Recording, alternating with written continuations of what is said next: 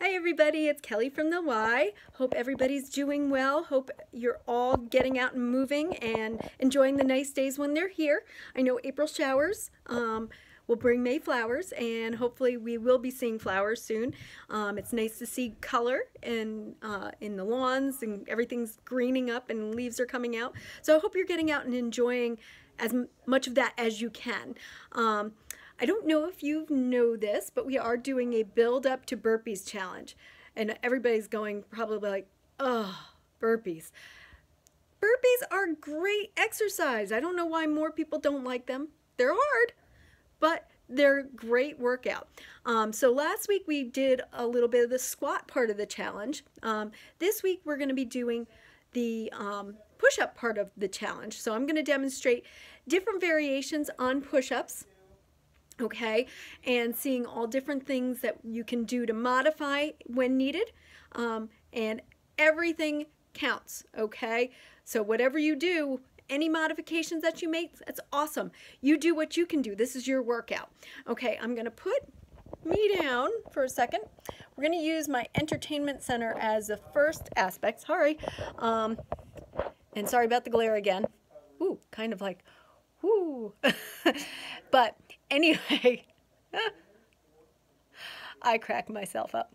Anyway, we're going to do an elevated push-up and against my entertainment center. So this will be the first one. I'm going to check to see the angle. Okay, good. So hands are going to be about shoulder or width apart or wider. You want your gaze to be forward, not down. Bring it up. Stare forward. Ears, shoulders, hips, knees, and ankles all in a straight line, down and up. Now you can use an entertainment center, a chair, the stairs, a wall, whatever angle works best for you, down and up.